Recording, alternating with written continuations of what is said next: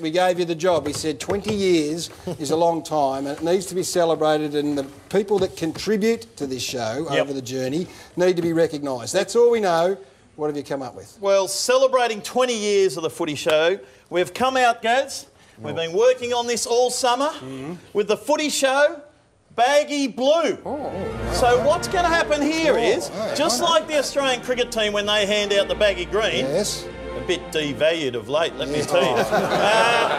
But I've gone through every episode, had to sit down with my good friend Two Dogs. We sat down and watched every episode, and we have ticked off every player that's come on the panel. Every panel member? Every panel member. Do you know how many panel members, different ones they've been in 20 years, Gaz? How many? 195 different panel members. What? So, just like the Australian cricket team, we've numbered what number they come on. So Shane, of course, has got a number, and Drewy and Jack and myself, and you were on the panel for a while. I was.